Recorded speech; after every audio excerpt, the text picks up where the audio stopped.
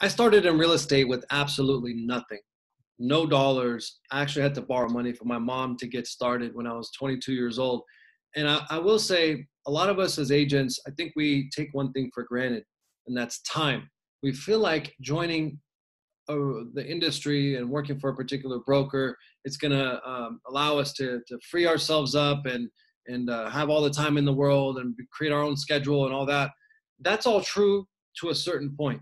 I think the most successful agents out there are actually really truly dedicating themselves every single day to doing the things that are going to be conducive to success.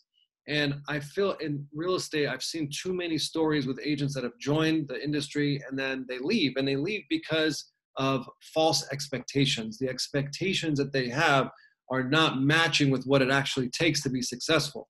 And for me, what allowed us to grow the company and become one of the fastest growing privately owned companies in America on the Inc. 500 list was really, really taking advantage of time and not taking it for granted, and always having a sense of urgency in place when it came down to doing business, to getting up every day. It was an urgent situation that I had to convince myself and make myself feel like there's no tomorrow. Like there's no tomorrow when it comes to these clients and these people that are inquiring about property or that want to reach out to you. I want to give you an example. And this takes it even a step beyond working directly with clients. What I did starting out was I moved into an area, I moved to San Francisco and didn't know a single person. I moved from a small town, Modesto, California, very small agricultural town, great place. I still have lots of connections there. Love that city, love the people there. In fact, a lot of the people that we hire now on our staff are all from Modesto, just because I have such a great connection with people from there. But I moved to San Francisco and I didn't know a single person. Right? The reason I moved there was because the market crashed, so on and so forth. I ended up there by choice because I felt like the industry wasn't going there, or my business wasn't going in the direction that I wanted it to go. So I took a step, I took action, right? So moving there, what it allowed me to do was create a no option situation. The no option situation was I had to make decisions fast. I had to become get traction fast. Okay. So how did I do that? Two ways. The first way was I had to level the playing field with other top agents in the area. And the way that I was able to do that very easily was by going online very simply and either buying leads online, or we got free access to leads as well. You can buy, well, they weren't necessarily completely free, but very, very, very inexpensively. You can buy lists of expireds. You could buy lists of homeowners and start reaching out to them. So one of the things that we don't have starting out is we don't usually have a lot of money, but we have a lot of time. So I took advantage of that time and created and there was a sense of urgency because I had to be successful. Otherwise I was going back to Modesto. And I didn't want to do that living in San Francisco. And so, there was no tomorrow. There was constant grind going on every single day. And there's a lot of people out there that will tell you that you need to focus on this or you need to focus on that. You have to be focused on this one particular, property type or client type or neighborhood or this or that. Look, starting out, that's not an option. Okay. That's not an option. And if you just focus on one area starting out in the beginning of your career, you're going to find it's going to be very difficult to be successful. And, there are ways you can do it. I'm not saying it's not possible. If you work with a mentor, if you have a certain team leader, or you're getting leads, or, you have also very importantly, have a cushion of financially that you can survive for a period of time. But if you're going to go to a brand new area, let's say brand new agent, and you want to start focusing on just one thing, you're leaving opportunity on the table. Okay. So what I did, and this is what allowed us to be successful fast, was I took advantage of every opportunity. I raised my hand to every possibility. Anything that came up, I was all over it. Okay. So that's very important. It's very important because you're not in a position to say no. Okay, you're not in a position to say no. So you have to go for those opportunities and you have to chase them down. You have to chase them down. When I was starting out, I lived in San Francisco, but I would get people inquiring about property in Modesto and Patterson, 90 miles away. All right. And I'd go and I'd meet them to show one property. Okay. You might say that that's foolish. It's a waste of time or whatever, because, you don't know for sure. And I did miss out on a lot of, I took a chance. I went for it. Right. I went out, I drove out. I didn't know for sure if this person's going to transact with me or not. But guess what? I took those chances, and more often than not, those things led to something else. Whether it led to them doing a transaction with me, whether it led to them giving me a referral, whether it led to me learning, whether it led to me learning more about the area, or ultimately submitting offers or getting a listing and putting the property in contract and selling it. Okay, so that's starting out. You have to say yes to as many opportunities as possible. So here's another thing.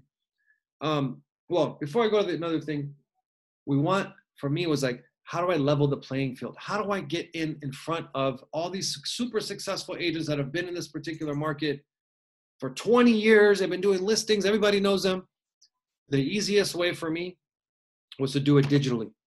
And it's not the easiest way for me. It should be the easiest way for anyone to do it digitally. Now I can be more visible than the most successful agent in a particular market. If they're not doing the things which the majority of agents right now in this day and age, right now, today, 2019 or 2020, they're not. A lot of people aren't taking advantage of the digital marketing. Like, for example, YouTube. Like, for example, the portals, Realtor.com, Zillow, Trulia, for example, Google, for example, Facebook, social media, demographic targeting. We have a lot of opportunity in front of us, and we can take advantage of it. So here's another thing that I did very early on, and that was I found other successful service providers, other salespeople that potentially want my business, that I can provide them with opportunities to work with clients that I know. And whether or not I get anything from it, that's okay. Because the law of reciprocity, if I send listings, if I send clients to someone, and if I send opportunity to someone that's already a salesperson, they're naturally going to want to send me back opportunities as well. And that's exactly what happened. When I first moved to SF, I had a relationship with an attorney prior to moving to SF. And this was a very, very great, nice man, just awesome guy. He was a little bit older. He worked in trusts and wills and probate. And I had already had this relationship with them, and I thought this was a resource for me. This is someone that's got a huge network in San Francisco, knows a ton of people, he's done it for 20, 30, 40 years, probably like 40 years. He was very, very old, a lot older in age. But I really connected with him.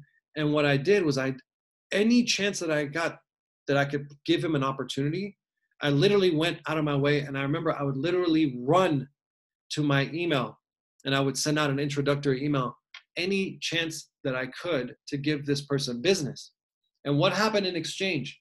What happened as a result of that was I would suddenly get $2 million listing email from this attorney saying, hey, no questions asked. I have this client. They're doing a will and a trust and a probate. It's can you please go get me a valuation and list the property for me? And I mean, it was unbelievable, the amount of business that I was able to obtain because of the relationship that I had just by giving this person opportunity. I became a lead source for this successful attorney. So we can all do that, right? Like, we can all do that with our clients. Think outside the box. This is free. This is free. You just have to create those relationships and reach out to people. So, a lot of times when people tell me like, oh, real estate's really difficult and it's hard and this, it is. But you have to be willing to put in the time and really have that like no tomorrow mentality, that sense of urgency. Get up every day and just put in the work. Like personally, I don't need any kind of goals. Okay. I really don't. Like, I mean, I have goals and I have certain things that I want to do, but I don't need a goal to get me up in the morning. Okay. Like if you have a goal, if you need a goal to get you up in the morning, you need to really start thinking about what it is that's important to you. Would you really want to do this? Right? Because if you need something that gets you up in the morning, that necessarily is like a goal. I think that's a problem. I think for me, it's like for many of us successful people, we get up in the morning because we know we have to get up in the morning, right? We know we have to get out there and do business. I have to, and I want to, and I want to win, and I want to be successful. So those are 2 tips that I wanted to share on how to really make it starting out. Is actually 3. One is get in front of people without any cost. Just create relationships with other service providers in the area, probate attorneys, wills, trusts, financial advisors, CPAs. Who are people out there that potentially could work with your clients? Find those people, create those relationships, and start sending them referrals. Very easy. Number 2 is get in there, get online, be digital mayor, like they say, right? Be the digital mayor. And a lot of easy ways to do that. Like I said, YouTube, the portals, Realtor.com, Zillow, Google, Facebook. Very, very easy. And then last, just have that urgency. There's no tomorrow. Somebody makes an inquiry, call them now. Why wait?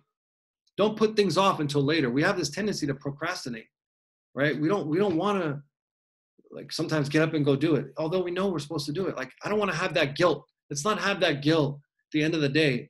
I want to be able to answer to myself, knowing that I did all the right things, so I can sleep good at night, knowing that I did everything that I could possibly do, knowing that I took every possible step to do what I'm supposed to do. So, have this sense of urgency, and just go for it, and not be afraid, to take chances and put yourself out there. So, if you guys have any questions, if you guys have any thoughts, feedback, comments, I'm going to start doing these a little bit more often. I'd love to hear some ideas from you guys. So send them out. This is actually my first one, and I kind of just did this on the fly. But if I'd love to get some feedback from you guys. Love to get some comments, questions. I was supposed to go to Inman today. It didn't happen. I had some family emergency take place as I was getting on the plane. So I felt like this is something I wanted to do for everyone, because I didn't get out and share with you guys in New York. But I want to do this here today for you guys. So really appreciate it, guys. Thanks to everyone who watched. Thanks to everyone who's been following me and commenting on my posts and stuff like that. It really means a lot. So just stay in touch. Reach out to me if you guys have any questions. Feel free to connect, and I'd love to talk with you all soon. Hopefully this was helpful to you guys. Take care. Have a good one.